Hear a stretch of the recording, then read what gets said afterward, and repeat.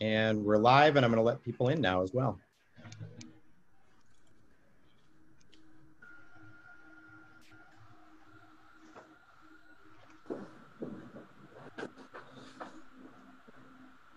Ron Schlicht.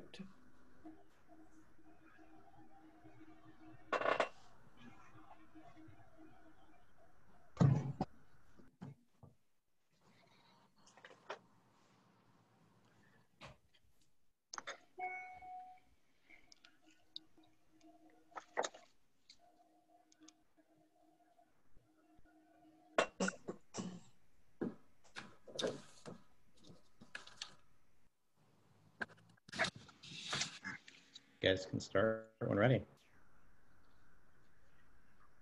Okay, then I would like to call this meeting for a moment of silence.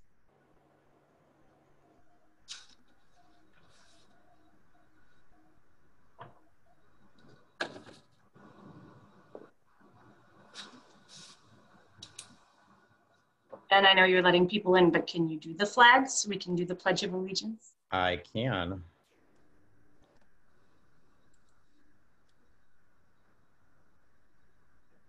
Okay, if you would all join me for the Pledge of Allegiance. Pledge allegiance to the flag Of the of the United United States of America and to the and to the republic republic which it stands, one nation, nation, under under God, God, liberty and justice for all. indivisible, with with liberty and justice for all. All right, Jerry, if I could have you do roll call for me. Sure. I got the list here. Do you want me to do it? I can see everybody, so I think I'll be good, but if I can't, then you can do it next. All right, Art Schneider, Here. Jill Warner, Here. Erica Connor, Here. Jeff Vokel, Here. Andy Mankey, Here. Joel. Here. Did I forget anybody? Oh, Craig Verts. Here. Jerry Winchowski here. Mary DeMar here. Oh, Mary, sorry.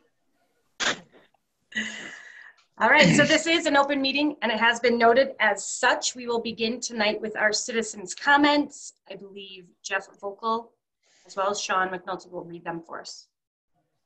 Okay, the first one we have is from Danielle Castro. She says, I'd like to know what precautions will be taken in the IPLC classrooms. These are very high-touch classrooms with children frequently sharing spaces. They also have a much larger number of students. Thank you. Next email is from Jason Zehe. I apologize for pronunciation. It's Z-E-H-E. Good evening. I am just writing to say I applaud the MASD for keeping our schools open as an option. I feel that this is very important for the students and to many families, even if they don't take the time to express their gratitude. Thank you, Jason Zehe. The next email is from Kelly Jurek. I am all for in-person schooling. I think keeping the kids at home has detrimental effects on their mental health as well as their education. Please keep the schools open. Catherine Kelly Jurek. This is from David Trudelar. I am the father of Luke, Rachel, and Sarah Trudelar. I strongly want the schools to be open and stay open. Not one child in Wisconsin has died from COVID. My son Luke got his first F last semester and is acting depressed ever since school went virtual. The schools need to be open. Sincerely, David Trudelar. This is from Sean M. Laha. What metrics will be used to determine if there will be any changes to in-person school? Also, where will this information be available or located? Sincerely, Sean Laha. This one is from Jennifer Mosher. This is being kept short by your request. Please stay committed to providing a 5-day per week in-person classroom learning plan. Both of our children are still young and we do not have the option to stay at home with them. We moved here in March during COVID and they have not been able to meet any new friends. In-person classrooms are detrimental to their mental well-being. That may be an error in what she intended. Also, once the mask mandate is lifted, we do not want our children to be mandated to wear masks. Thank you, Jennifer and Stephen Mosher. This one is from Andy Northard. Mukwonago Area School Board. My name is Andy Northard, and I am in my 4th year teaching at Parkview, where I am lucky enough to teach computer science, app creators, and our new Maker Lab course. I do not typically make this public knowledge, but I've had severe asthma for the last 25 years. I take daily medication and manage my lifestyle rigorously to keep it in check. With the guidance of my doctor, I have only had one asthma incident in school since I started teaching 10 years ago. I am a hardworking, passionate teacher who loves my job, and my asthma does not stop that. Trust me, when I get excited about what I'm teaching, you can hear me down the hallway. First, I would like to applaud you for making the decision on the mask mandate. I know you are experiencing some blowback, but I firmly believe that it is the best approach to allow for in-person teaching. While I wish we could return to the same setup we had before the pandemic, I am very concerned for my own health if the mask mandate was removed by the state government and or by the board, especially since it has an end date of September 28th. The most dangerous illnesses for me are those that affect breathing, since my lung function is below normal. A typical day requires me to take more breaths than the average person. COVID-19 falls into that category. I am extremely worried that with human contact and no facial barriers that I would very quickly catch the disease. In that event, it would likely be that I would be hospitalized and put on a respirator. Please keep these health regulations in place and extend the date. Many of us in the school's lives are quite literally on the line. COVID will not be gone by the end of September. We have seen only increase since we closed in March. If we want what is best for our students, family, and community, we need to keep masks for the foreseeable future. I want everything to return to normal like everyone else, but I ask you to remember that many of us teachers are at risk. I know that this idea is on the board's mind. It came up during the last school board meeting. Finding subs is already difficult enough. COVID will make it worse since many of the substitutes available are not in good health. However, I ask that you weigh the option, the lives of your employees and students, or the inconvenience of a piece of cloth over the mouth and nose for everyone. In my mind, lives should always be a priority. Everyone will admit that COVID has caused trauma across the country like a secondary infection.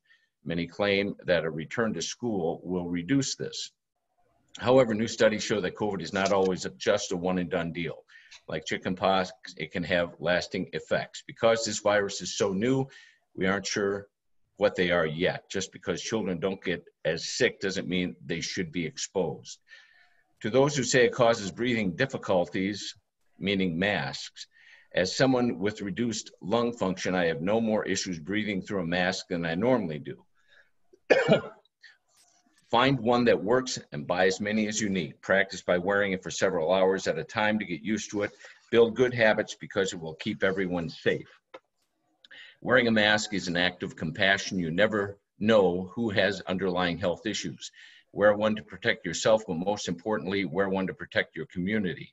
Here in MASD, we build better schools together. Students, staff, and community.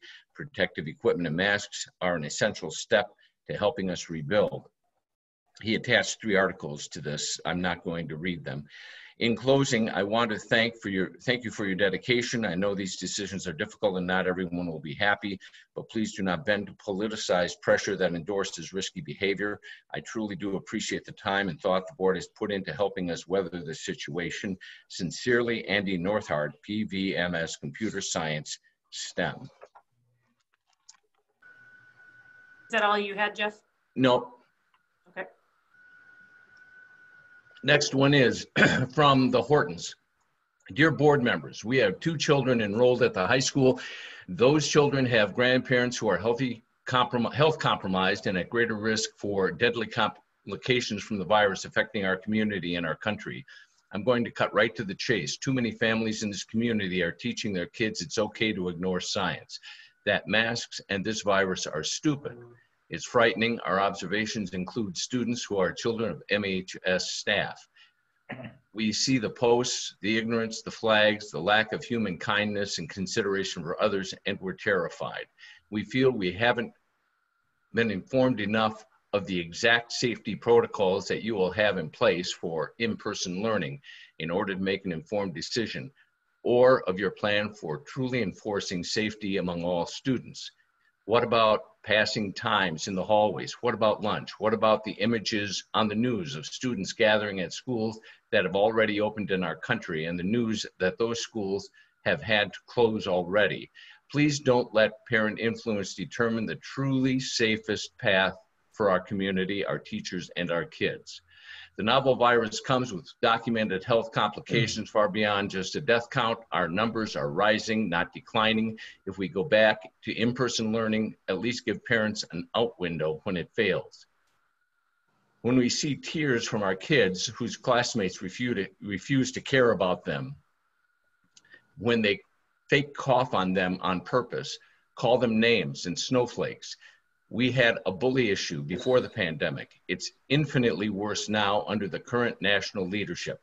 My daughter just received a, quote, "see you in school, sweetie," quote, message that she absolutely interpreted as a threat. Read the students' Instagram pages, the tweets. We're deeply concerned about returning to school this fall. My children crave in-person instruction, the structured days, but we need more information. We need to really understand how seriously the district is taking this unprecedented wave of conflict, health concerns, and uncertainty. Thank you, the Hortons. Next one is from Heather Borgen. Dear School Board and Administration, I want to thank you for your hard work during the last few months. You have had an impossible task set before you, and I appreciate all the thought and effort you have put forward to get us back to school. I am writing this email from my classroom. It looks different this year, but that's okay. It's just a room. What will make this room special will be the 20+ students I will be welcoming on September 1st. Thanks to you. Every student that enters my room will be loved and challenged this year, even though they have to be distanced and wear a mask. We will be together, and that's what matters. I encourage everyone to be positive for their child's sake in the upcoming days, weeks, and months. We as parents, educators, and community members set the tone. Let's make sure we are setting a loving, kind, and positive tone for our kids. I want to thank the parents and community members who have taken the time to encourage teachers over the last few weeks. You are heard, and we appreciate you. Again, thank you, school board and administration, for your hard work, getting us back in our classrooms so we can do what we love. Heather Borgen, first grade teacher, Big Bend Elementary School. This is from Dan Flaherty. Mukwonago School Board, as the parent of a current student and a grandparent of another, I support the school board's decision to have 5-day per week in-person school in the classroom setting. We have already lost a spring session for our students, and it's reminiscent of the separate but equal shameful days of our county, as those states with the sense to have remained open are providing a superior education. It was clear that remote learning did not work as a district. And while I'm all for saving tax dollars, it is necessary for our schools to be open. Thank you, Dan Flaherty. This is from Katie Paulson. My name is Katie Paulson. I have a 5th and a 3rd grader. My husband and I are very thankful you are moving forward with the 5-day in-person plan with the virtual option. Thank you for keeping our children's education the top priority and allowing families to choose what means of providing this education is best for their own family. The next one is from Crystal Fry. Hello, board members. With the continued surge of COVID-19 cases, both in our county and state, do you continue to feel like a traditional 5-day-a-week option is safe? If so, which mitigation measures do you feel will be more successful and sustainable than other schools currently changing course? Thank you, Crystal Fry. Next one is from Erica Keys. What is the policy for school attendance when a student or teacher has COVID-19 symptoms but does not take a COVID-19 test? Sincerely, Erica Winkler, mother of 2 MASD students. Next one is from Becky Miller. Dear MASD School Board, I am aware that while the high school reopening plan has not yet been released, I have not heard anything about specific measures that would be critical for our safety of our students and staff. What is being done to minimize the amount of students that are passing in the hallways between classes? What is being done to decrease the amount of students in the cafeteria during the lunch periods? I've seen specific measures outlined at both elementary and middle schools. With a high population of students at the high school level, I'm sure these issues have been well thought out. I'll remain hopeful that this will be included in the high school's reopening plan. Sincerely, Rebecca Miller. That's all I have. Sean, did you have a couple also? I do have 3. So the first is from Nick Jake. Good afternoon. I was just curious if there has been a plan discussed as to what needs to happen if the school goes into lockdown state while there are classes being conducted outside tents. Will there be additional staff keeping an eye on things in the surrounding areas? Thank you, Nick Jake. Next one, dear MASD School Board, as parents of 2 children within the Mukwonago area school district, we are excited for a new school year to begin. However, very concerned about the future of our children's experiences based on the mitigation measures that have been put in place within each school. We understand at this point, everyone's hands are tied for now due to the Wisconsin state ruling regarding masks. However, we overwhelmingly urge you to reconsider the original vote by the board to require these masks within our district indefinitely. We also highly encourage you to reconsider the many other mitigation measures that have been put in place. For example, plexiglass barriers, social distancing within lunch periods, recess, etc. As the total number of cases, positive deaths is virtually non-existent within children. Parents and staff should have the ability to make choices for their own families and themselves. The district is making decisions based on numbers and without parental input, not okay.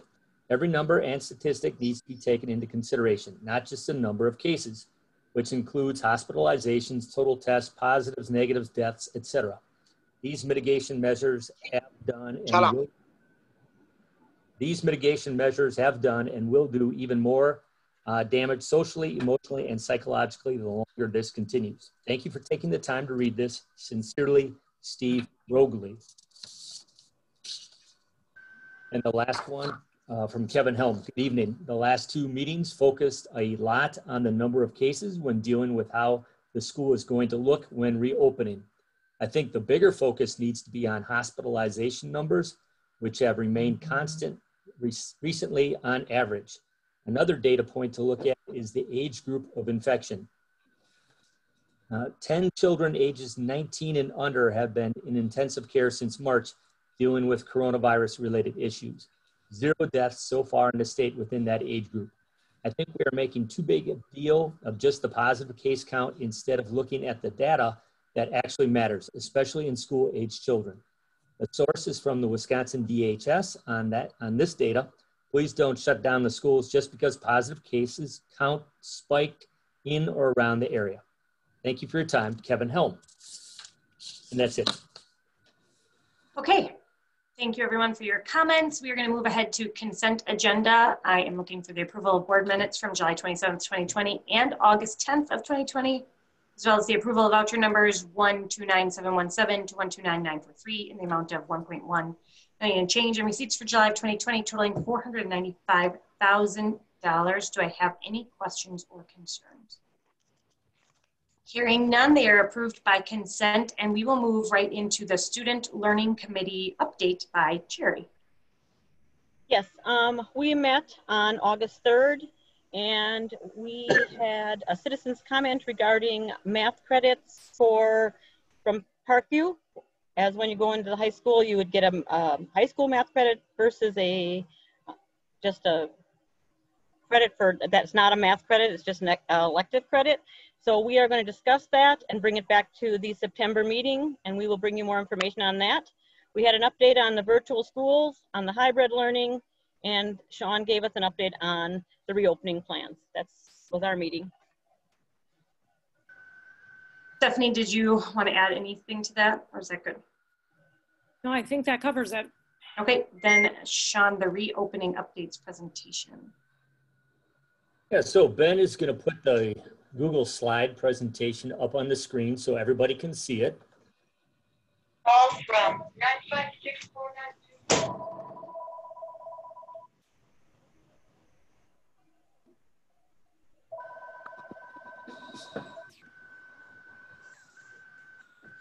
I think he's going to do that. I'm working on it. Oh, here we go. So board members, we do have all of our directors here tonight. And so as we go through this presentation, if you want to ask questions of Christine Bowden, Stephanie Blue, Susan Minter, Tom Cardhauser, feel free. Andy Wegner is also here. We have a couple of principals on board with us tonight. So feel free to ask questions as we go. Any financial related questions, cost of things, you can ask during this presentation, but know that Tom does have a budget update after this presentation is over. So first and foremost, not only for the board, but also for any staff members, any parents, any community members that are listening to us tonight, the Mukwonago Area School District does remain committed to providing face-to-face and virtual options. And we are committed to reopening our schools next week, Tuesday. So we have 1 week. September 1st, believe it or not, is 1 week away. So please know that we have not changed our minds. Since we announced this at the end of June, we have remained committed to these two options. We've done a lot of work and a lot of planning the last several weeks. The board members should be aware that we have completed our virtual enrollment. So that's for K through 12. We don't have virtual option for 4K students. And Ben can go to the next screen here and you can see what our enrollment numbers look like. So at this time, we have 637 students enrolled K-12 in our virtual option. So we have just over 5,000 students in the district, so that's about 12.7, almost 13% of our students have chosen this option. And then you can see the breakdown, K through 6, we have 333 students, 7, 8, 108. And then at the high school, we have 196 students in our virtual model. So again, 637 total. You can go to the next slide, Ben. This is just off the bottom of the large sheet board members that we gave you. So this sheet looks like this. If you take a look at the very bottom, we do have our virtual numbers updated. And so again, you can see 333 students in elementary. And then you can see that we have at kindergarten 41, first grade 57, 39 at second, 49 third, and so on, 48, 45. And then I guess the sixth grade got cut off there. We have 54 in sixth grade.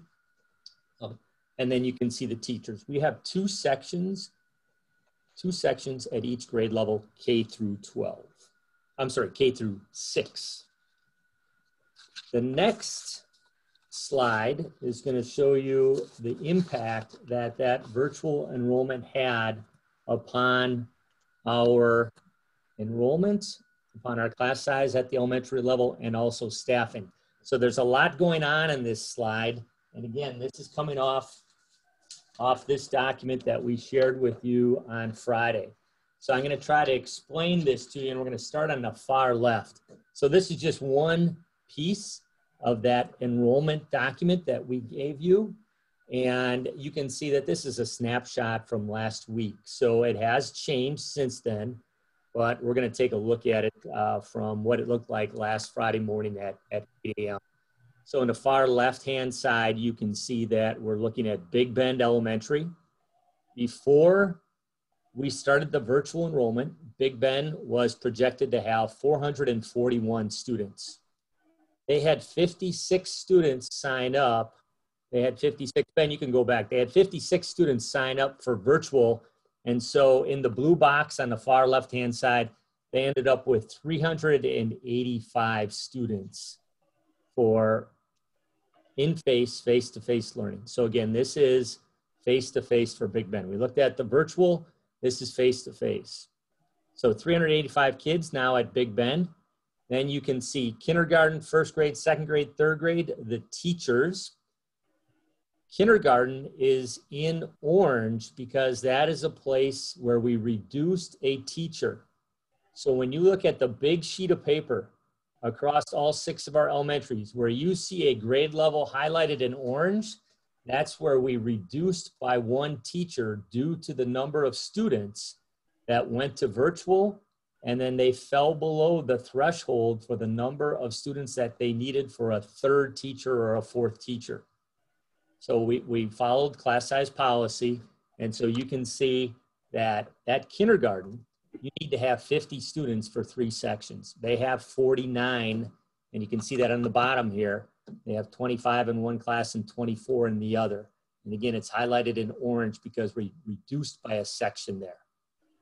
You can see if we move across to the right, first grade, they have 3 sections, 21 in each class for a total of 63. If you look down at the bottom, you can see the 63. Again, this is face-to-face.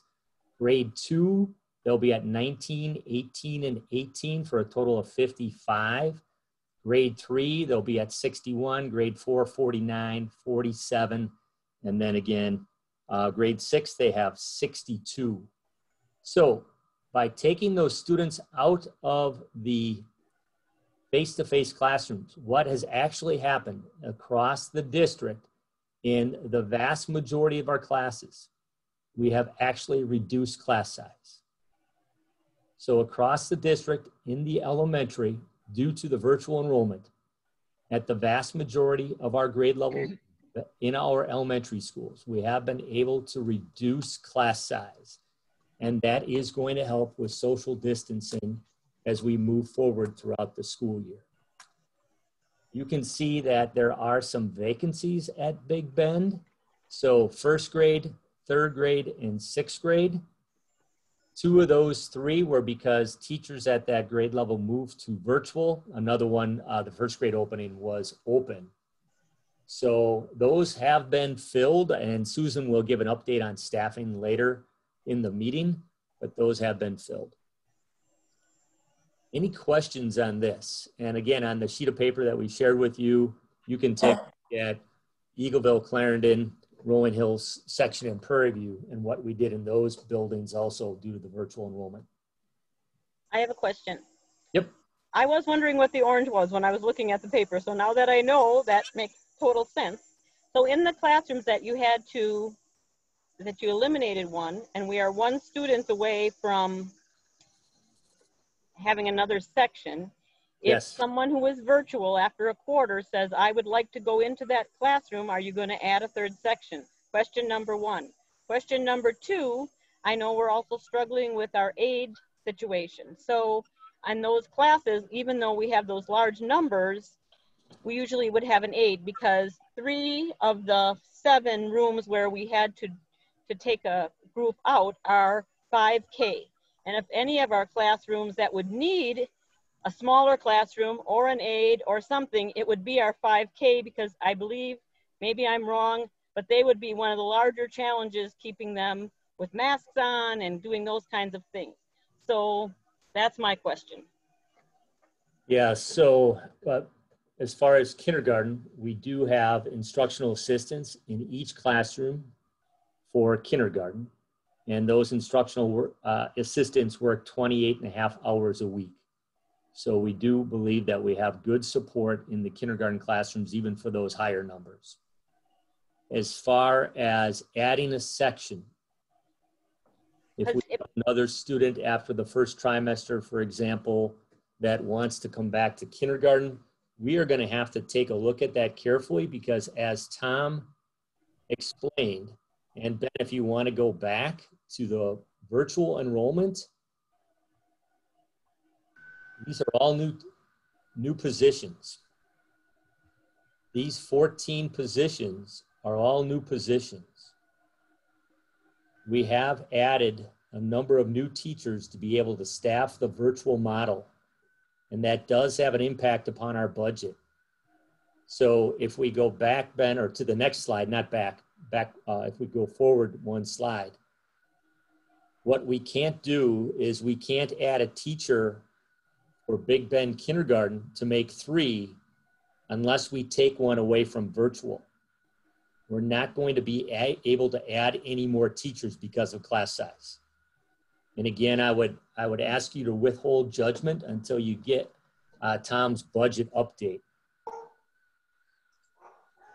However, that said, at the trimester, if things are going well, it's very possible that we will have a number of students that want to come back. And based upon the number of students that want to come back, we might be able to move a teacher, but I cannot promise that at this time. Does that answer your question, Sherry? It answers it. May not be the answer you wanted. I get that. I'm probably going to do that a lot tonight. Other questions?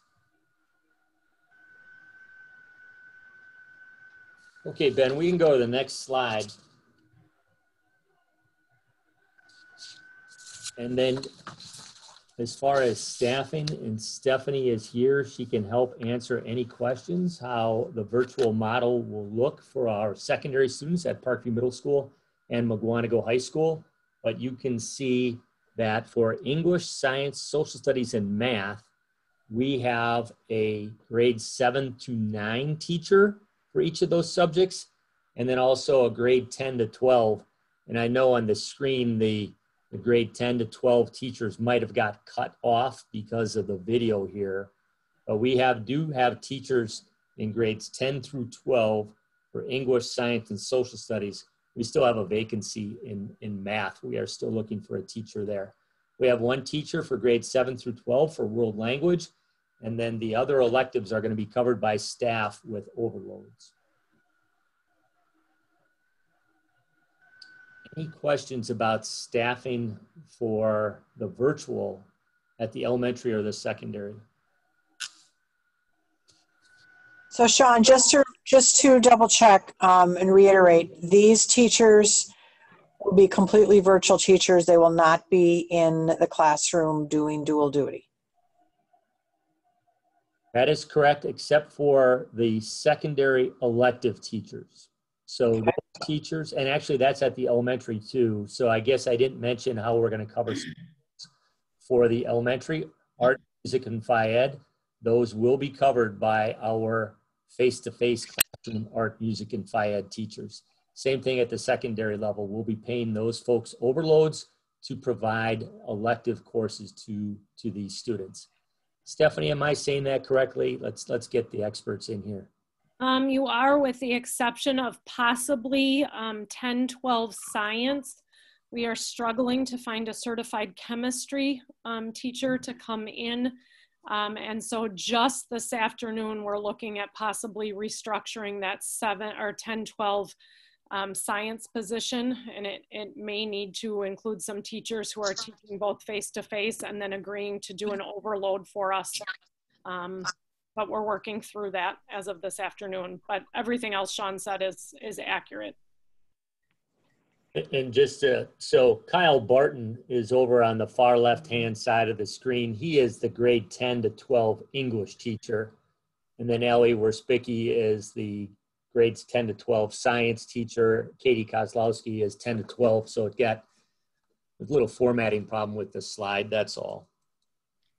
I would add too that for special education, we had to have 4 elementary special education teachers into the virtual world. They're not add-ons, but they were teachers that were currently staffed in buildings and are now working the virtual aspect of special education. And then we have 1 person at the middle school who is doing virtual and some co-teaching. And then we have we have a blend at the high school. We hired 1 limited term person for the high school. We're still sort of in process of that. And then we have 2 teachers up there doing a little bit of both virtual and in person.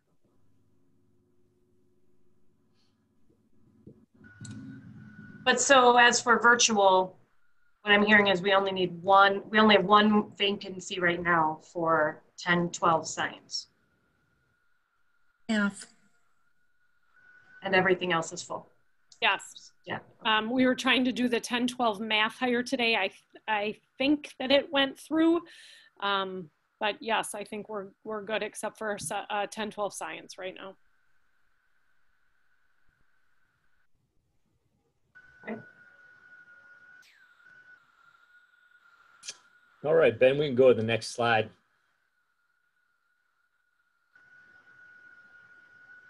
So as we move towards our September 1st start, I do understand that there are a lot of people, a lot of staff, a lot of administrators, a lot of parents, a lot of families that are extremely happy that we're starting face-to-face. But I also understand that some people are wondering how long will we be able to maintain face-to-face instruction. So in my mind, there are several components that we need for one, a successful start, and then two, for us to be able to sustain that successful start and stay open. So this slide shows the necessities for successful start and sustainability. So if we want to have a great start, one, and some of these things are out of our control, some we have no control over. One, we have got to have a strong COVID-19 testing program. And to be honest, right now, there are some concerns in Waukesha County about the testing program. Waukesha County Health Department shared with us last week that, believe it or not, there are still shortages of testing supplies. We also have to be able to isolate our positive cases. We have to have an effective contact tracing program. And those two things, Noelle Mengi, our district nurse, is here tonight to talk in particular about those two things. We have to have a reduced spread of the virus. So it is very, very difficult. We've seen it across the country in communities that have wide community spread of COVID. It does not work to open schools face-to-face. We need to have our buildings, our schools fully staffed, and then we need to have mitigation measures. And I'm going to talk about a number of these things, but we'll go to the next slide. And I'm going to introduce Noelle and her part of the program tonight. So we've been talking about symptoms and when parents need to keep their children home. We've talked about quarantine procedures and contact tracing and close contacts. We've been talking about these things for the last several weeks. We did finally get some additional guidance from the Wisconsin Department of Health Services, or DHS. They released new guidance last week, Thursday. So we just got this not too long ago. The title of that guidance is called Guidelines for the Prevention, Investigation, and Control of COVID-19 Outbreaks in K-12 Schools. And Noelle is going to try to provide some clarification for when parents should keep their children home based upon the symptoms that they have when they're sick.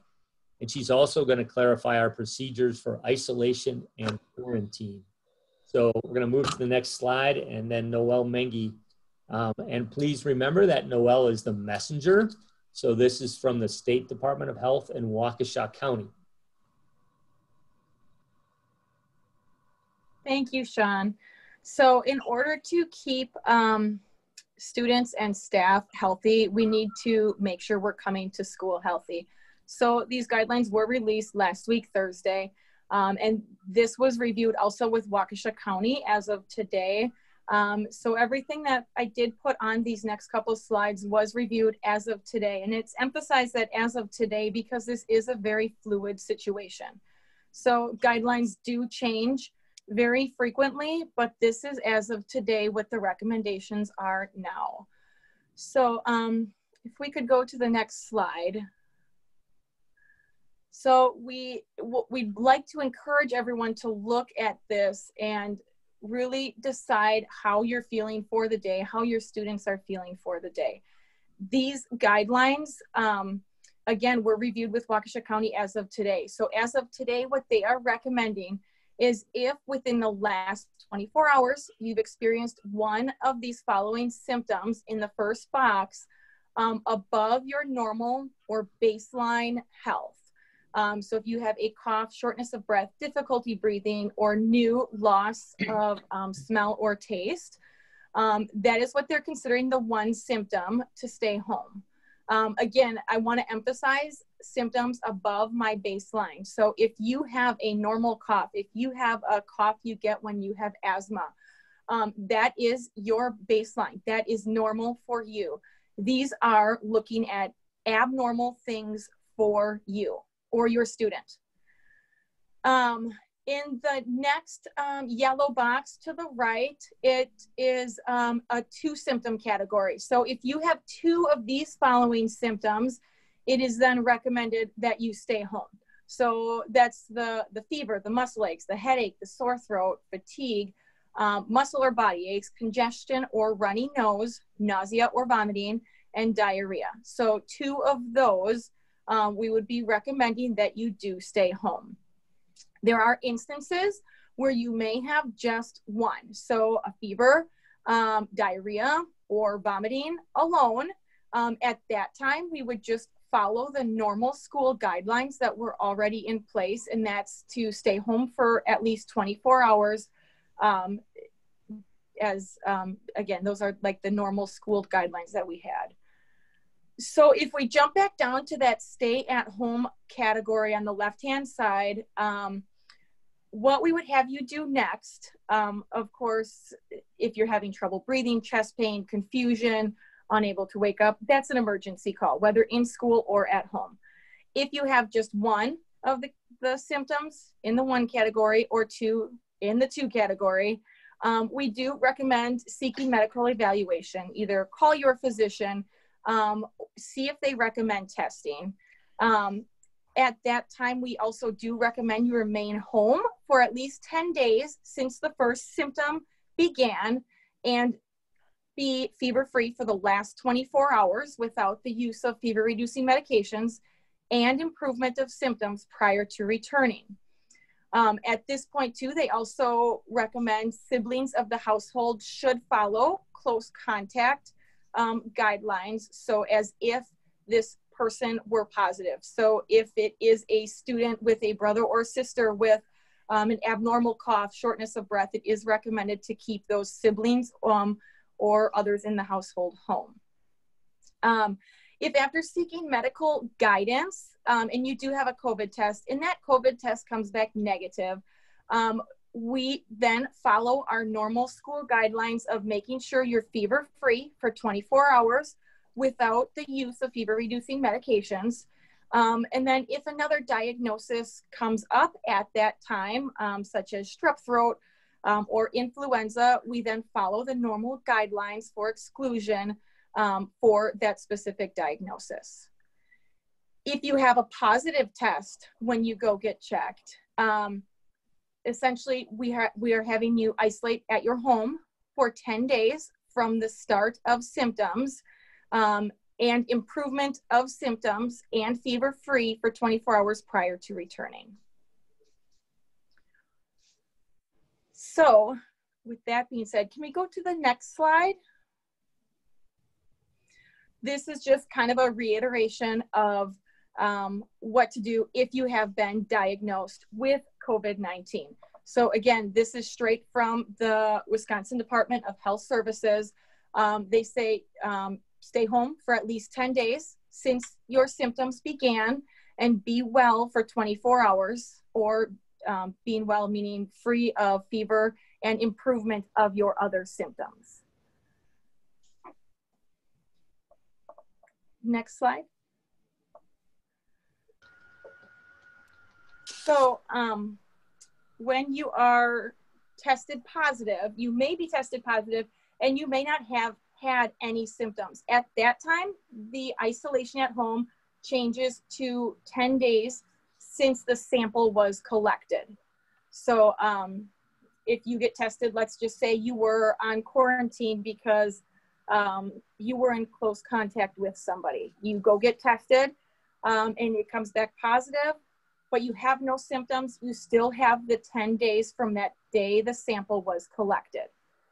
At that time, other siblings, household members, and close contacts would be made quarantine at that time. So that would be 14 days from the date of last exposure before returning to school.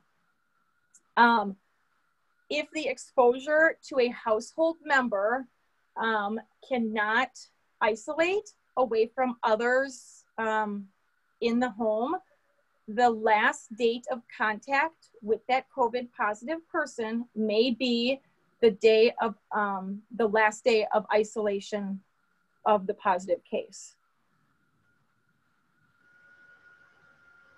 And that's, oh, sorry, can we go to the next slide?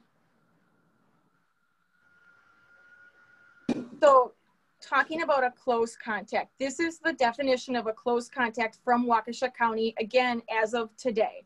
So close contact, we're looking at if you had direct physical contact with someone, if you were within 6 feet of that person for more than 15 minutes. And by 15 minutes, that means like throughout the day. So if you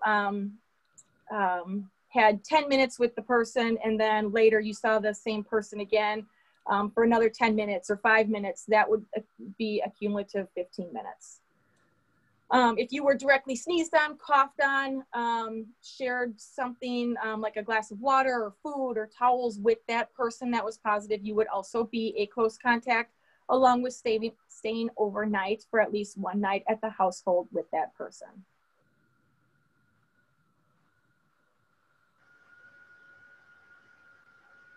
Going to the close contacts of a COVID positive person that you may live with. If you cannot completely isolate from that person, I mentioned a little earlier, but your quarantine will your quarantine will start the day their quarantine ends. So if their day 10 was on the 1st of the month, you then have 14 more days to stay home to see if you develop any symptoms. If you can totally isolate and completely separate from the sick person and have no time together, you don't spend any time in the same room, no sharing of spaces, then you would just have the straight 14 days from your last contact of that person. Noelle? Yes. So does that mean that the close contact could be home for 24 days, where the person who actually was tested positive would only be home for 10? That is correct. Thank you.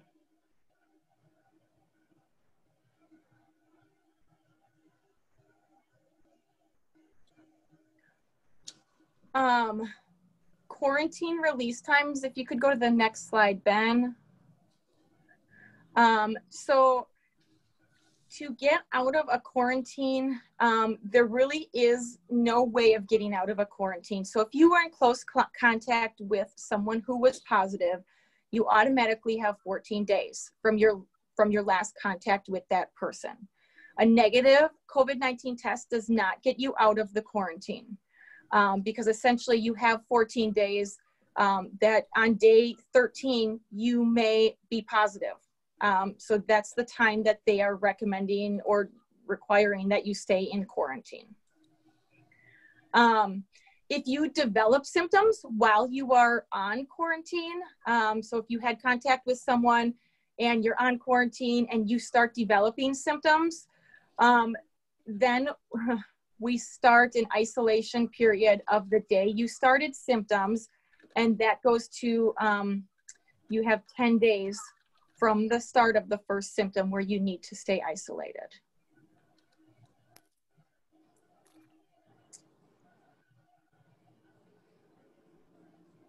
Noelle, that did not require a positive test. That was just based on a symptom?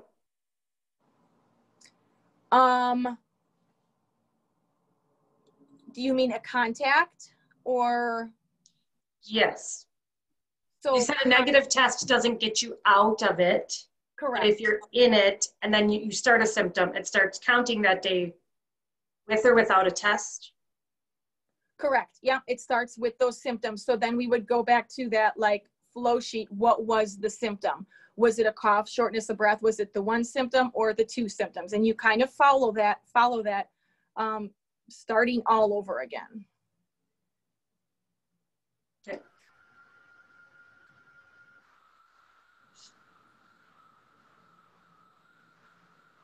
What if a sibling had it tested positive, quarantined, and then another sibling started showing signs? The one who has already been quarantined with the COVID, presumably is over it, can they go back to school, or do they then have to quarantine again, even though they've already had COVID? That is a good question, because that is questionable. So that is something I do have to follow up with Waukesha County on, because I've heard it a couple different ways, and I would rather hear from them before I give that answer. Okay.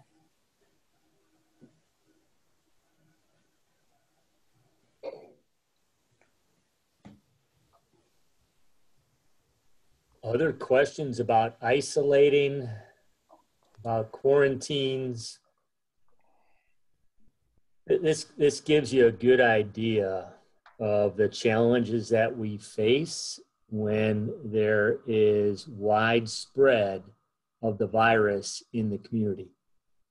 And that's why we've been looking at that data, and that we're going to take a look at some of that data right now. But widespread of the virus in the community makes it tough.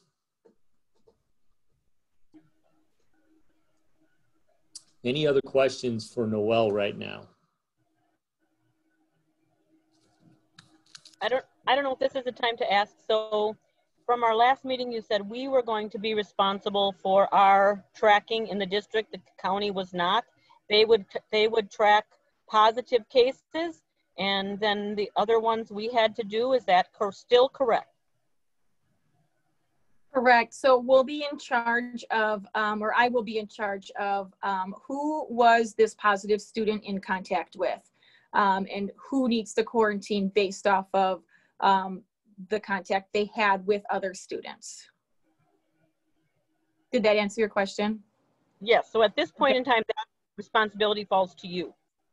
Correct. From my understanding as well, though, anything outside of school, so if someone got a positive result and it was a weekend, or if it was a Monday and let's say 2 days prior, it was the weekend, well, that student was not in school. So there may be school activities that we have to follow up on, but if it's outside of school, no. So then Waukesha County is going to carry it from there. Correct. So I know other districts are hiring people to help with that because they feel it's going to be overwhelming. Has that been discussed, or is that coming up in a bit? That is coming up in a bit. So you'll see when Susan talks about the staff hires, we are recommending that we hire another district nurse. That district nurse would be in charge of the traditional district nurse duties, and Noelle is going to be our COVID nurse. So congratulations, Noelle. My pleasure.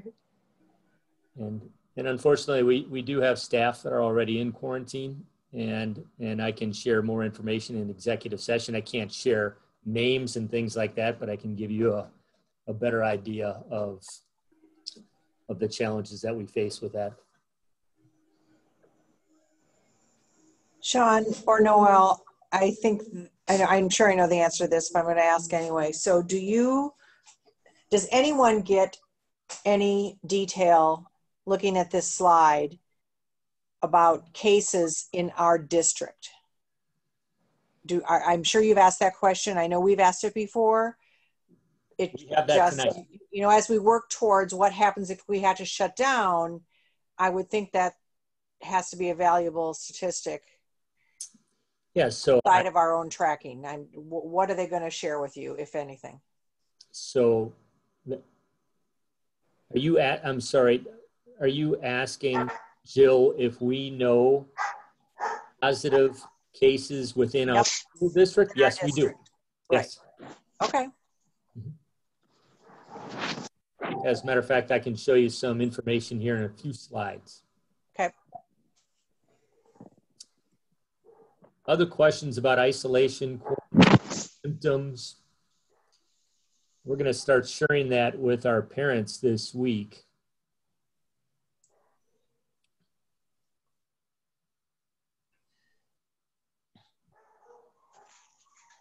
I know you just shared this presentation with us. Is this posted on our website? Or in the doc place? So it is not, but it will be. It will be, okay. Yep. And is this the place that I would ask a question about if a child is quarantined, what their education would look like, or is that coming up later? No, now is a good time to ask that. Okay. Steph. So we had said that if a child is quarantined or is diagnosed with COVID and leaves a classroom that was a face-to-face classroom, that then they would have their instruction, in particularly, maybe the COVID kids are really sick, or maybe they're not, but the quarantine kids aren't really sick because they don't have it yet. So then their education would be still under the direction of their classroom teacher, not the virtual teacher. So does that mean that the classroom teacher will be doing some virtual teaching and some classroom teaching? What would it look for a student who was quarantined or was sent home? Yeah, so again, the face-to-face teachers will continue to educate their own students, even if the student goes out on quarantine. And so that's why we felt it was important to bring in Seesaw and Google Classroom for the 2020-2021 school year as a platform for teachers to keep up videos, instruction that they can provide the students, and then also handouts and things like that the students will be taught very quickly into this school year, starting day one, to access that and know that they're going to go there to get their assignments if they are out ill for any reason during the school year. But will they have some face-to-face time or some interaction with the kids in their classroom, some virtual connection, or you go home and for 14 days, check your Blackboard? That's what I'm asking. Okay. So we have ordered quite a few webcams for our classrooms, and we'll be at the beginning of the year practicing using those in the classroom. But we're also going to be, we're going to be recording lessons, and the majority of it will come from that. We are not going to just automatically have students join a classroom live when they're gone. Do you have any concerns? Like, let's just say there was a positive case in a third grade classroom. So if there's a positive case, the possibility of a close contact of a good amount of children would be probable. So now we have, let's just go with 8, which isn't even a big number. So we have 8 kids at home doing quarantine, and their parents are having to go to work. I understand that's not the issue or whatever. So they're not really virtual and they're not really classroom. Do we have some concern over how that's going to work? Educationally, they'll access the Google Classroom. Do we have concern for families that are bouncing in and out of that? Sure. Well, even educationally, what the children are going to be able to accomplish. Because I was discussing like a third grade classroom or a second grade classroom. That's not a classroom that can have independent study. Correct. So we will do our best to upload the videos so parents can access them. That's again why we're not going to go into a synchronous system for our kids that are on quarantine, because we're very aware of the fact that many of those parents are going to be at work. That's why we want to rely more heavily on videos, so that when the parents come home from work, they may be able to help the student access those rather than say they have to be on with the kids during the day. There's going to be more complications that way. And so that's why we're going to rely on the recorded videos more than anything live. So they could kind of do second shift school is what you're saying? Correct. Okay, so then the next question is, have we gotten guidance on what percentage of any given classroom is out before that whole classroom goes virtual, so that it's, have we been given any information on that? I can answer that. So the Waukesha County Health Department will not establish a threshold for a number of students that are absent, means that you must close down a classroom or a school. So what are you thinking? If there's 5 kids in the classroom, that teacher will teach 5 and the other 20 are home, or what are you thinking? So we don't have an answer for that at this time. I really think that we have to see how it goes. I'm reluctant to say if we have 50% of the students out of a classroom, we will shut that classroom down, because I don't know how often that will happen. And again, it's not like they have norovirus or they have influenza or pertussis. Many of these children might be home simply because they were close contact. So it doesn't mean that they're necessarily sick. Right, right. And so I'm reluctant to establish a threshold. I can tell you we will have that conversation again with Waukesha County superintendents and the Waukesha County Health Department on Wednesday morning at 10. Because this is what was talking about when we were talking about the Minnesota model and then Harvard model, right? This is the piece that those things address, right? Well, the Minnesota model established that would be county-wide. Every school in the county would either, based upon the number of cases in the county, every school in the county would either be all virtual, all face-to-face, hybrid, all hybrid, or some combination thereof. So that just used as an example last couple weeks ago. That would be nice to be able to have all the schools in the county be uniform.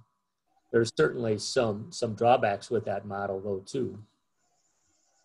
We're not considering that model. We're looking at the Harvard model, modified Harvard model more at this moment. But as one of the last slides will show you, we don't have our criteria established yet. Have we seen that Harvard model, Sean? Have you sent that out to us? I have not. And I did not. I'll explain why I didn't include it on the presentation or on the slideshow, because I included the Minnesota model last month in my memo, and also in the presentation talked about it. And then I had a bunch of people look up the Minnesota model, which is fine, but then they wanted to know why we weren't shut down. So again, that was just an example of how one state was using models, not meant to say that we were going to utilize it. Is there a let's play it by ear model? There is. It's called the Mukwonago Area School District model. Yeah, because Cherry, as I hear you kind of talking and thinking out loud, I can't help but think we've gone through school years where there's been really bad sickness, where a lot of kids have been out of a classroom. I've had a daughter home with pneumonia. She's home for 2 weeks and we've been able to keep up. Now, I know that it could be different because of the quantity of kids, but I want to kind of put some confidence in our teachers and give them a chance to educate the students as best as they can, because I think they can do it, even if they have 19 in their room and 3 out. And honestly, I'm pleasantly surprised, and I think it will help us that these classroom sizes are a lot smaller. So for a lot of them, between 18 and 21, even if you have 5 out, you have 16 still in your classroom. I guess I'm not a fan right now of picking a model and a metric when we have no idea how this is going to go. I kind of like the let's just see how we do and really trust in our staff that they're going to do it. The Mukwonago way. And Erica, I have to tell you, I am in agreement with you. These are just some of the questions I've been asked, and so I feel it's my responsibility to ask them. No, I think they're good questions. They're very good questions. And we are getting those questions. And one of the bigger questions we get is what happens when staff are out. And so we know, as I said, we have staff that are in quarantine right now. And we know that's going to continue after the school year starts.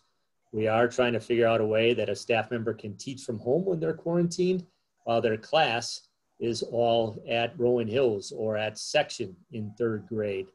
And so obviously we have to have supervision, and the Department of Public Instruction has given some grace as far as what kind of license you have to have.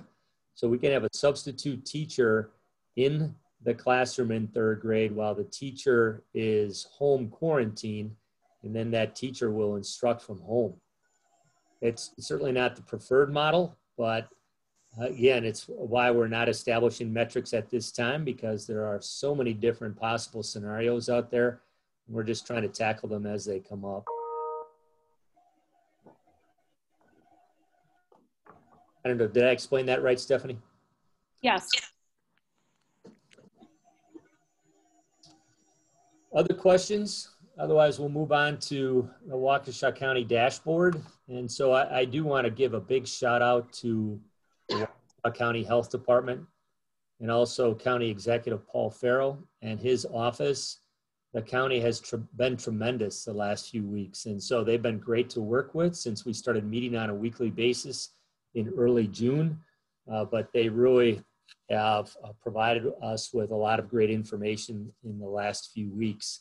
One of the things that they did is they did upgrade their dashboard. So I encourage all of you, and that's the link right here. Well, I keep thinking I have a mouse and then I can show you, but Ben is pointing right there. That link right there will take you to their upgraded dashboard. It has a lot of good data, including the number of cases that are active in our school district, which I'm going to show you in a few minutes. But this graph I want to talk about briefly. Just again, some basic background. How many people are in Waukesha County? How many people live in the county? About 405,000. And if you recall, we've talked about this before, and it's not shown on this graph, but at the end of June, when we made a decision to move forward with a face-to-face model, virtual model, there were about 22, almost 23 new cases of COVID every day, at least the last week of June. And then when we met in July, on July 27th, July was a bad month. We had big increases of COVID in the county throughout the month of July. And so at the end of July, from July 21 to July 27, there were about 113 new cases per day. And I expressed concern at that July 27 meeting because if we had continued with that rate of increase, I don't think we would have opened up on September 1. Now you can see, and from this graph and from the graphic on the left-hand side, August 16 to August 22, the last 7 days that Waukesha County has data for us, there's been 64 new cases per day. So that increase, that dramatic increase that we saw in July has slowed down. And so my level of concern has also slowed down. And so right now I'm much more comfortable about trying face-to-face instruction than I was on July 27. And one other piece of information, I know people get uncomfortable when we only talk about the number of positives, but Waukesha does have concern right now about the percent positive. Right now it's 8.8%. So 8.8% is the percent positive. We'd like to see that below 5%, but it hasn't been there for a while. So the last 7 days, it's 8.8%. Next slide, please, Ben. So this is a graphic that I've also shared with you. And again, I want to explain why this is a concern. So this is the number of positives. This is a cumulative, so a cumulative number. So for the age group 10 to 19, so that's a big chunk of the students that we serve. That's 5th grade through 12th grade. So in Waukesha County, we are looking at 709 people that have tested positive in that age group. That doesn't mean they're positive right now. Again, that's a cumulative number. The concern that we have is that from March to June 30, there were only 80 in that age group. And I understand that was when we were shut down for a big chunk of that. March to June 30, in that age group 10 to 19, only 80 cases. July 1 to August 20, 629. That's a big difference. That's a huge difference. And that should be a concern to all of us when we bring kids back into our buildings. That's why we share that one. I understand the hospitalizations are not great for this age group. I get that. I understand the death rate for this age group. As a matter of fact, in Waukesha County, there has not been any, thank goodness, there have not been any deaths under the age of 40. That's great news. But as I have said repeatedly, we have a lot of students and a lot of staff in our buildings that do have underlying illnesses that will be very negatively impacted by COVID. And they also have people at home that will be negatively impacted by COVID. We have to keep that in mind as we go on. Next slide, Ben. So this is the Waukesha County hospital data. And I agree, the hospital data looks very good for Waukesha County. We have plenty of capacity to treat our patients that might need hospitalization, emergency room visits, ICU, respirators. However, as I say right up on the top, this is incomplete. And Waukesha County Health Department has a disclaimer right down on the bottom. This does not include ProHealth. So I'm not going to get into the politics of it, but for whatever reason, ProHealth is not sharing their data with Waukesha County Health Department. That's a concern because ProHealth has 40% of the hospital footprint in the county. So that data is incomplete. At best, incomplete. Next slide. So, and again, a big shout out to Waukesha County Health Department and the county, Paul Farrow and his office for this information. They have, and I encourage you to go to this dashboard and explore it and take a look at the data. But they have broken it down by school district. And this is also good news for us. This also gives me comfort. This also confirms that we are making the right decision to start face-to-face.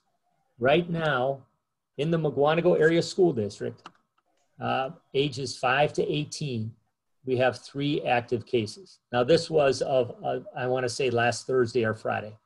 We had a couple positives today in the district, so I know this changes, but 3 cases or 5 cases, that is not significant. So we should be very pleased with that data. Those are active cases again within our 90 square miles of the Mukwonago Area School District. Any questions on data?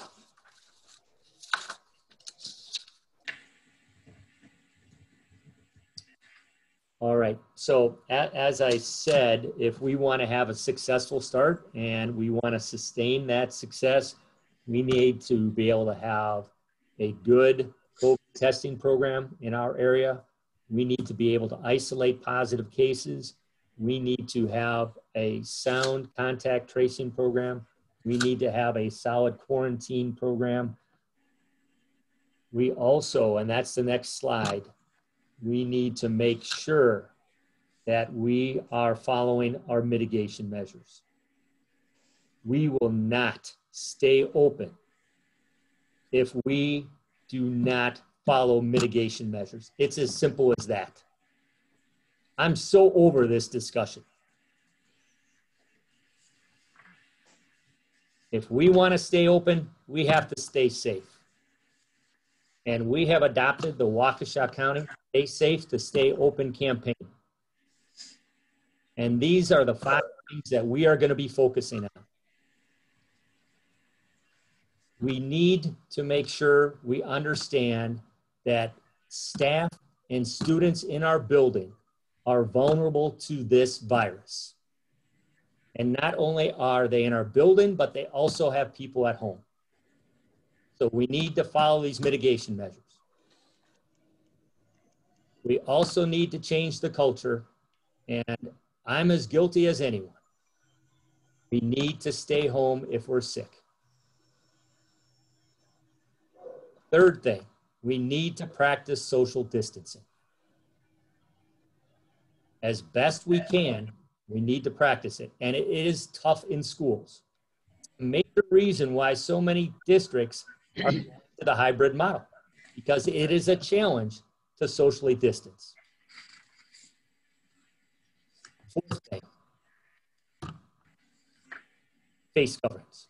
It's mandatory. We have to do it. We have got to wear face masks in schools. It's as simple as that. And then the fifth thing, we have to follow best practice as identified by the CDC and Waukesha County Health Department, washing our hands, etc. If we want to stay open face to face, we have to do these things. Any questions?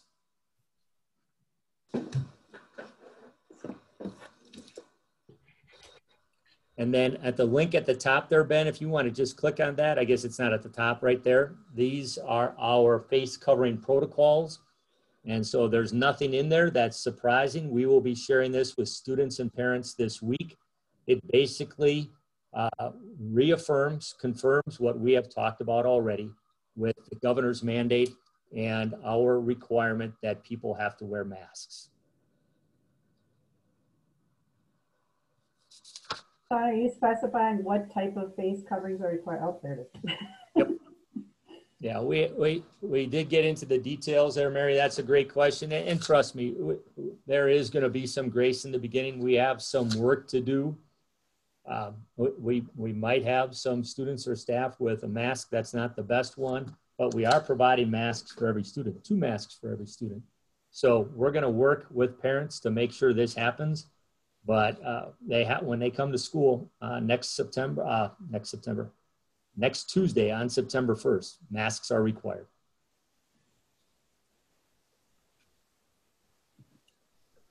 Okay, and then if we want to go to the next slide, Ben, unless there's a question about masks or mitigation measures, this is the slide that we're talking about the metrics. And so what data are we going to use to switch to a hybrid or an all virtual model? This is a work in progress. This is a work in progress. Staffing is my top concern. I'm worried that we're not going to have enough staff. I'm also worried about students not wearing masks. That's not going to work for us.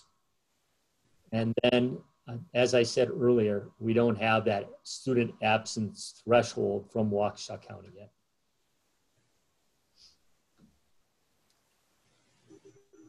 Any questions about that? If not, we're going to move into a quick update about fall activities, and then I'm done. And I'm sure you'll all be happy about that. So fall athletics and activities, the WIA, the Board of Control, did change the fall sports start dates. We talked about this on August 10th.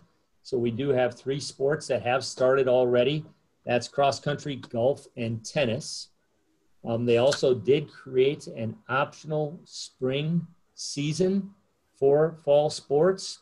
So if things are not working out, as long as we haven't completed half of our competitions, we can move our sports to a special spring season.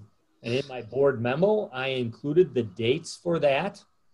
So, and I should have mentioned that soccer and volleyball, boys and girls volleyball, and football all start on September 7th. So if, for example, we start volleyball and we get to a point where for a variety of things and for a variety of reasons, we realize that it's not working out, as long as they haven't completed half of their competitions, we could move them, if we so wished, to the spring season. And then they could compete in the spring with a full schedule.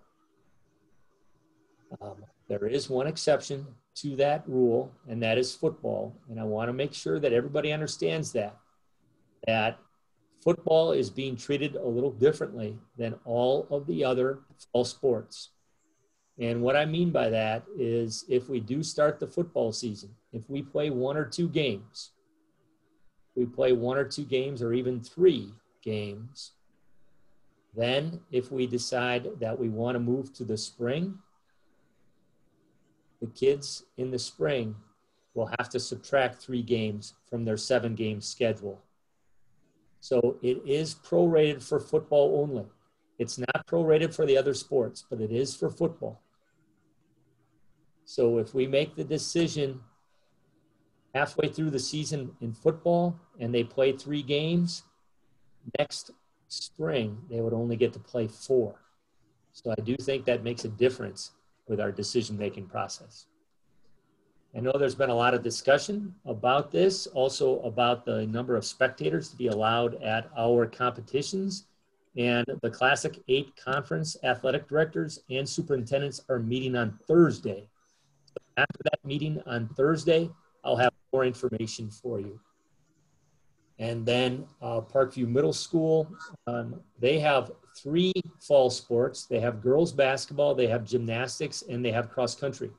Right now, we are going to allow them to start cross country. We're going to delay the start of girls basketball until we get more information.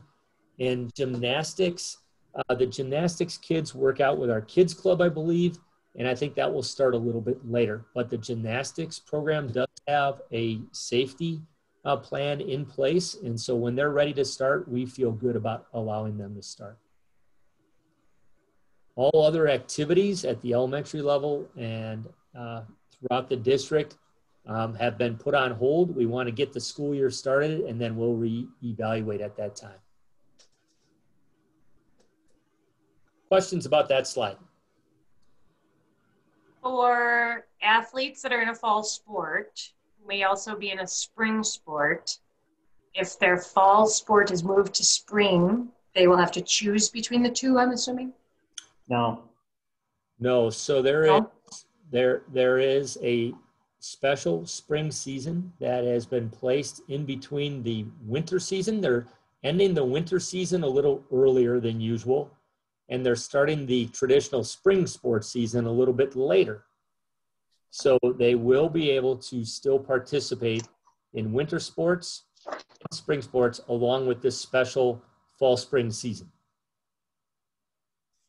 There is some overlap, but they would still be able to participate in the sports.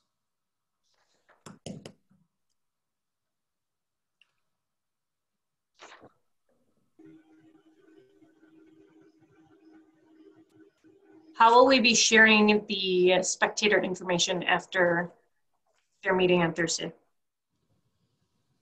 So Andy Trudell will share that with the different coaches, and the coaches will share it with their teams. We'll get information out to everybody. Also, I'm assuming so Thursday, not quite sure if we'll have it in the key news. We might have to have a special key news on Friday to be able to share that. But I'll let you, are you asking about the board or are you asking about parents, Erica? I'm sorry. No, I was talking about everybody, parents, because that's the question that I'm getting a lot now. So if it can go out to everybody, that'd be great. Yeah, we'll get it out to everybody on Thursday. That might be a little ambitious, definitely on Friday.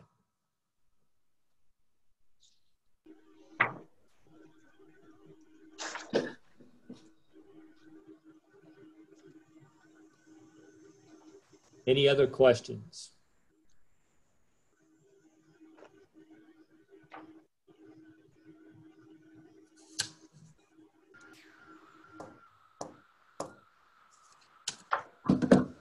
All right, great. Thanks, everybody.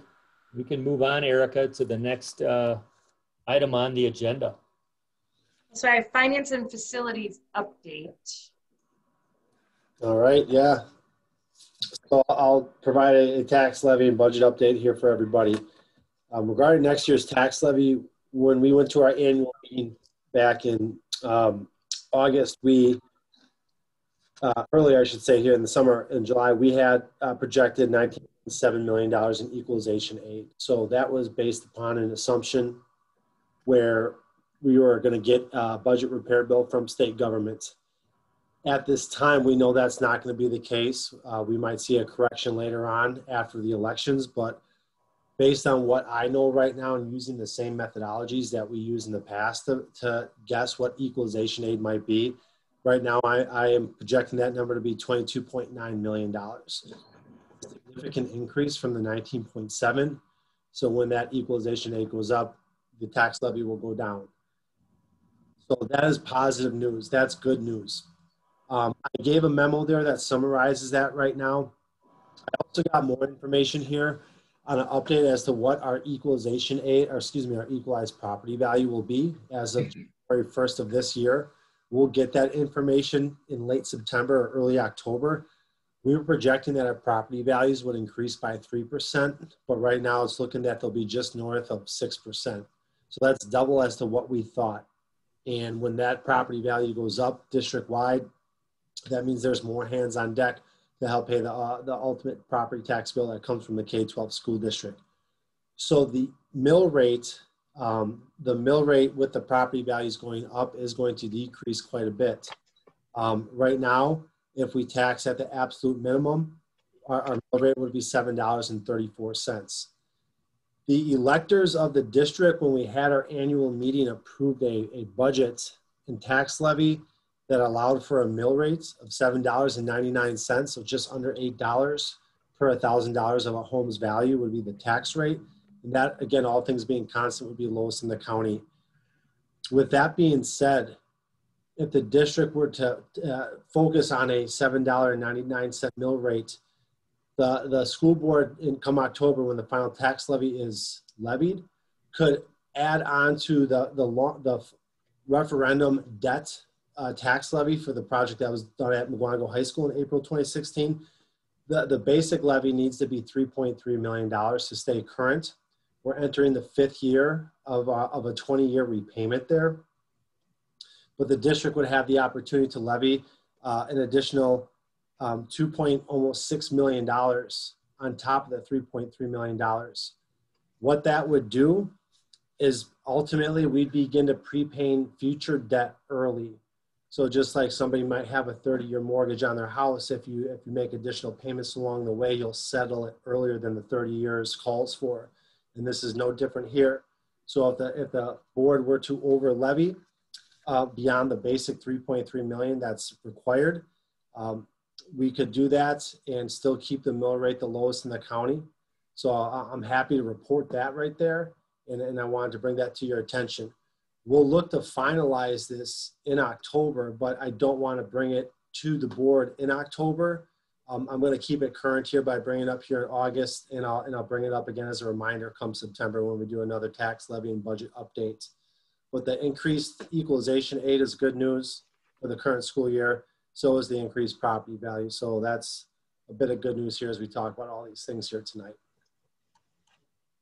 So any questions that I can answer for board members on that?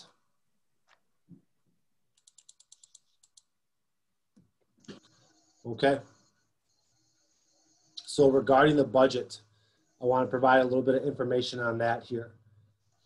The budget, and as you look at what were the hires and the retirements that are in tonight's agenda, there's a lot of late movement, something that we've never seen this late into a school summer. So we have a lot of turnover, a lot of moving parts. That has made it difficult to lock the budget down. By this time, I'd like to be speaking in definitive terms as to where the budget stands, but we're not there yet. The virtual enrollments, as they moved up and down, or I should say as they moved up and up, has caused for us to have to make adjustments with our virtual staffing model, as well as finding other people to teach the special areas at the elementary and the secondary level. Right now, we have $2.1 million invested in the salary and benefits of the personnel who are teaching our virtual classes. So that has really just turned on a dime here in the last 60 days. I know we still have a hire that we have to make for our grades 10 through 12 math. There might be a couple other outstanding pieces to that virtual staffing, but that's a significant piece of the budget. We've also obviously had a lot of costs. I shared it in July about costs we were assuming at the time, but as those costs have materialized, the federal government has given us $100,000 to mitigate the spread of COVID.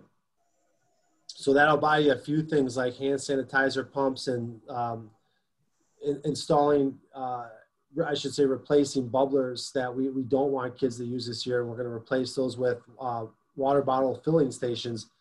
But there's a lot of other costs that go way beyond that. The technology and the webcams we mentioned earlier and the technology platforms, it's not just hand sanitizer and cleaning products. It's how do we deliver education for the kids that are in a virtual environment and those kids that may be quarantined over the course of the school year.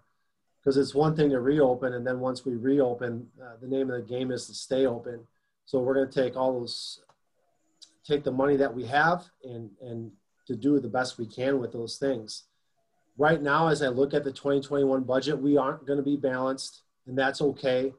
As we finalized our audit this past year, we had $2.1 million in fund balance that we were able to add from 1920 in anticipation of increased costs here for 2021.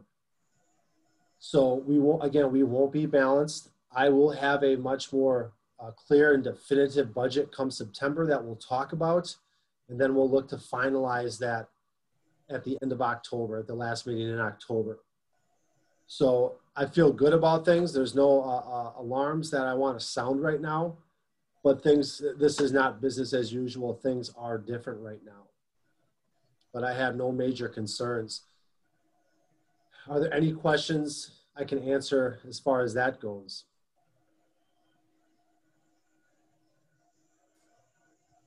Did I bore all you guys? I can't figure it out. I wanted to hear more about tertiary, but Yeah. we can say that for another I was time. waiting for that part too. Thank you. There are Yeah. many people on here that don't know about tertiary amounts. Okay. Are you done? Would you like me to be done, Art? Yes. Okay. Done. I do want to also just mention real briefly here. We're working to refinance our long-term debt. So I had given everybody a document that looks like this in the packet. This is our 20-year repayment of what's remaining of it. We're going to look to refinance that. We have historic lows in interest rates.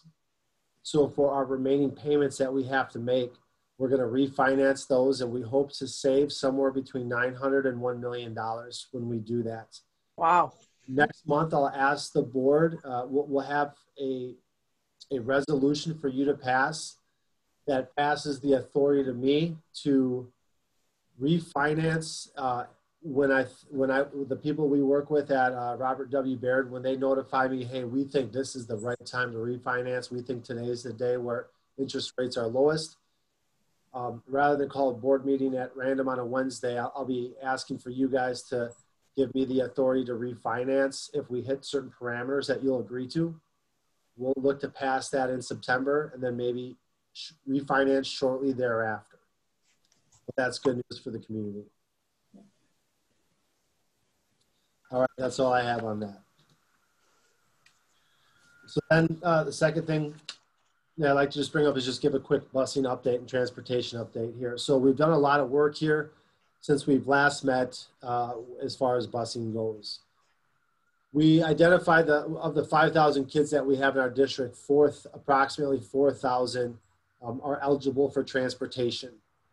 To be eligible for transportation, you gotta live 2 miles or further away from your home school, and the caveat is unless there's a hazard along the way. So if there's a county highway, I-43, a federal highway, railroad tracks, those hazards along the way will say, okay, even though a student lives within 2 miles, they will get transportation. Of those 4,000 kids, when we removed the students who chose virtual schooling, we had about 3,500 kids that we anticipated getting on the bus. So we sent out surveys to all 3,500 kids, to their parents rather, asked them to opt in or opt out based on how transportation was going to look, so we could better create seating charts We also encourage families to consider an alternative means of transportation to and from school based on the fact that we simply can't social distance on a bus. So right now, the drivers at Dousman Transport have the final list of students as to who opted in and out. Any student who did not have a survey completed, we assumed they were going to get on the bus. We understand that some emails at an all-time high in everybody's life right now. When we sent this out, we know that some parents may miss that. So we just assumed that those students would still get on the bus. So the drivers at Dousman are currently working right now to design seating charts to our directions and our specifications. And we'll be communicating those out throughout on Wednesday of this week. We'll post them at open house on Thursday so that families can see where their seat will be on the bus. We also created on our website, we made a form, parents who initially opt out of transportation. They decide that they like to carpool or they like to take their own kids. If something changes, they can opt back in simply by filling out the form. We ask for 3 days lead time, simply so we can create a new seating chart and potentially reroute if that particular student requires rerouting. So we just need a little bit of lead time, but then we can add students in over the course of the year if need be. So that's the work we're doing before the school year begins. And once the school year goes down, September will be that time of year where we have a lot of transportation concerns from parents. So I've also created another form on our transportation website where parents, if they have a concern about the distance or location to their of their bus stop or any other type of concern that as it relates to transportation, we're asking parents to, and we'll communicate that to them this week, where to go. Enter their concerns, that those concerns will be sent directly to me and to the management team at Dousman, and we'll begin to review those by Friday, September 18th. So in a typical year, we know there's going to be 20 to 30 parents who are interested in making modifications or changes. This year, I'm not really sure what to think, but onward and upward, we'll get it done here. That's all. Thanks, I have. Tom. The transportation update. Thanks, Tom. A lot of work. Thanks, Tom. All right, so we'll move into action items. We have appointments, resignations, and retirements. It's a long list. You've been busy. Yeah, principals as well. So in terms of retirements, we opened up a window for individuals that wanted to consider retiring. And so we have 5 retirements for you. Joseph Kashalik, who's a science teacher at the high school. He has 29 years with the district. Pig Meadow, an English teacher at Mukwonago High School. She has 20 years with the district. Scott Pratt, a math computer science teacher, 29 years at the high school. Tom Schubert, a speech language pathologist, 30 years with the district. And Tom Worth, a physical education teacher at Parkview Middle School, 24 years of service. So we certainly thank them for their service to the district. In terms of resignation, we have 3 resignations. All of these resignations, in some part, are related to the pandemic. Chad Allen is a Phi Ed teacher at Rolling Hills Elementary School.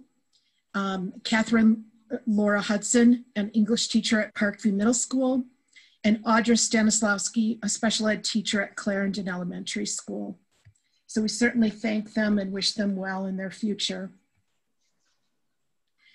The appointments, these are the individuals that we have hired since the last board meeting and mainly in the last 3 weeks. So it's been kind of a whirlwind as soon as we established how many students we were going to have in classes. Then we were able to place people, teachers into the virtual positions, which then vacated a lot of positions that we had to create. So I've broken it up by school and then alphabetically within the school. So I'm just gonna whip through it as fast as possible. Big Bend Elementary, we welcome Jody Dudenko, 6th grade teacher, limited term. Robin Martin, a 1st grade teacher, limited term. Nathaniel Morin, 3rd grade teacher. And Jennifer Wallerman, who's a Title I teacher.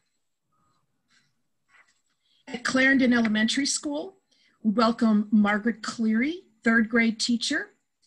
Lynn Marie Hackbarth, 2nd grade teacher. Alexandra Schneider, 5th grade teacher. Jessica Zakalis, 6th grade teacher.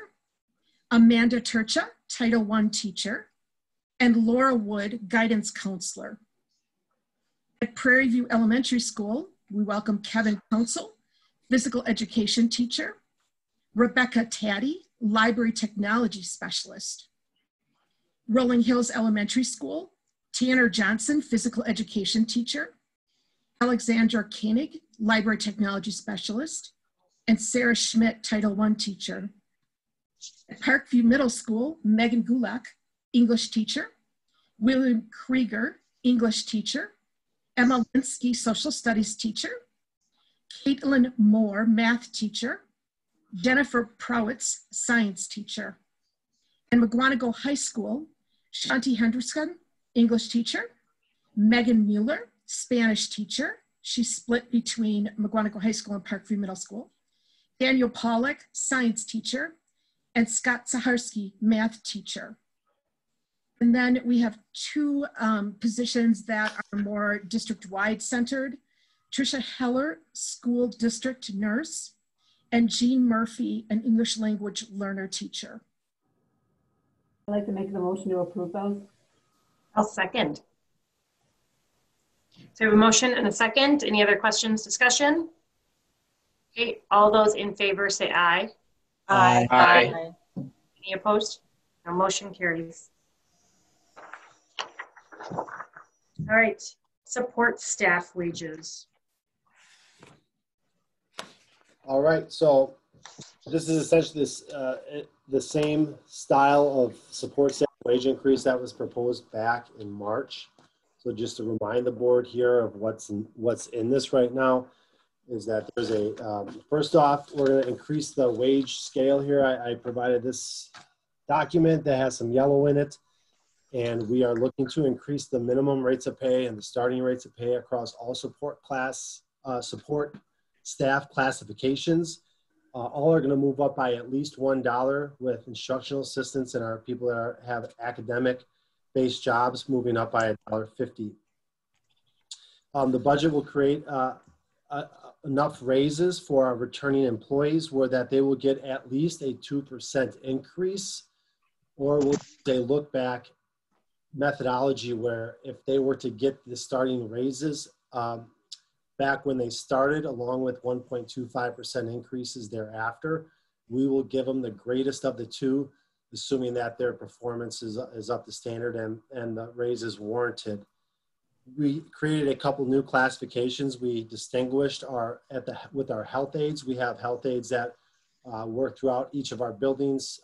We distinguish the health aide at the 912 level, just like we do with our building managers, because it's just a different animal when you have 1,600 kids and that many staff members there. We also created, under instructional assistants, we have transportation assistants and homebound assistants that we wanted to recognize formally because it's becoming a common practice to have those employees on your workforce here. We also are increasing, we have a substitute rate of pay that you can see at the bottom of that exhibit. And when we have substitute workers that are essentially folks on call, we call them to come fill in a shift here or there, be it in food service or as a custodian. We are going to set those rates of pay equal to what starting employee would have. In the past, those subs would get much lower rates of pay. But we're desperate for the help, and we got to make an adjustment here. So the overall total cost of the proposal is a $315,000 investment. That I think is a very worthy investment for our support staff. I don't think this accomplishes everything, but it's definitely a step in the right direction. So I recommend this to the board. In terms of funding it, historically, we've levied $1.1 million into Fund 41. About 800,000 of that is spent in the year that's levied, with about $300,000 that's set aside. We have too many current needs right now to put money away for our buildings down the road. I'd like to go back to doing that. I think at some point we can manage to do both and stay balanced, but at this time, we got to choose one or the other. And right now, I'm going to recommend that we invest it in our support staff personnel. Make a motion. We approve. I think we have a motion from Cherry and a second from Jeff. Any other questions or discussion? Okay, all those in favor say aye. Aye. Aye. Any opposed? Okay, motion carries. Thanks, everybody. Sean, do you have any unfinished business? Just if I could have Susan and Tom just give a quick update on our current vacancies. So Susan, how many teacher vacancies do we have left? Ballpark it. Yep, we have eight openings left. That includes 2 Title I positions and 6 regular teaching positions. Thanks, Susan. And then Tom, how's the support staff vacancy rate right now? We have 39 vacancies. That we've done hiring, but as soon as we hire, we lose some others. We're really just holding serve, but not gaining ground, so to speak here. So with the action that was just taken, I hope that we begin to start to improve that over the next, very near term future here, the next couple of weeks. We still have about a 14% vacancy rate, and we have 40 open positions right now, just under. I hate to be the one to have to ask this, but if we do not fill those positions, Susan, how can we start school? We are working as fast as we can to get these filled. I'm confident that we'll be able to fill most of them or restructure them. As Stephanie mentioned, for example, the chemistry we might have to restructure just the way we offer learning. And Stephanie, maybe you can comment a little more. Most of these positions, in fact, all of the positions except for one are at the high school. Okay, thank you.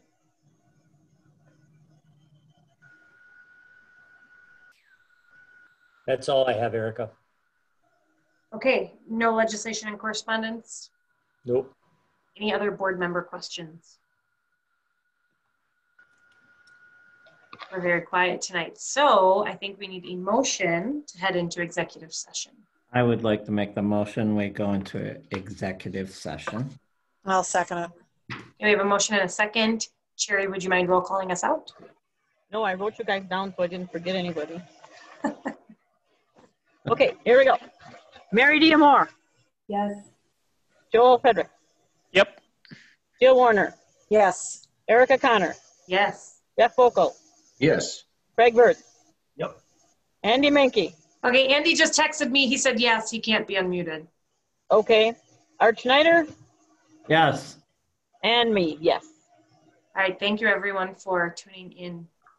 Okay, just a quick reminder to board members that we will exit this meeting and then you will enter executive session with the special Zoom meeting invite. So I'll see you in a couple minutes, and I don't anticipate the executive session taking long. Right, Tom? Right. Yep. It'll go quick. Okay. All right. Great. Thanks, everybody. Thank you. Thank you.